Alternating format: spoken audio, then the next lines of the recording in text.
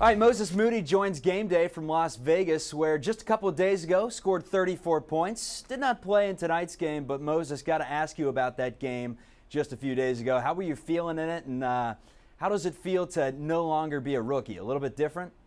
Yeah, it is a different feeling. Just not even necessarily the whole rookie thing, but just being more comfortable. You know, I've been through some of this stuff before, been in some of the situations.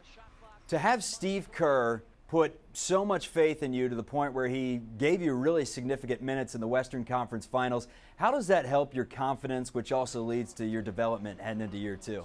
That's another thing that I've seen, another situation that I've been in.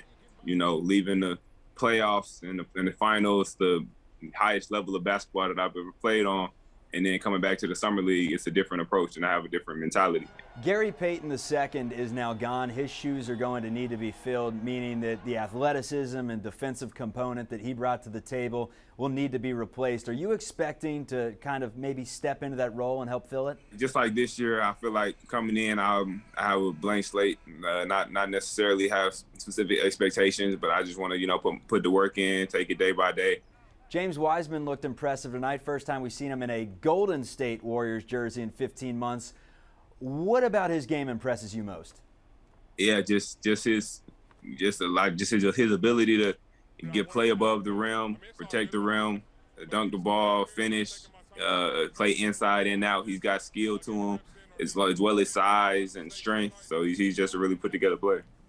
Well, all right, hypothetical situation here. You're a world-renowned author, and you're writing a book about last year's champion Golden State Warriors. What would the title of that book be and why? The title of the book would be Holy Cannoli. You know, it was fun seeing Clay have as much fun as he did out there at the parade and throughout the season, just knowing the journey and everything he's been through.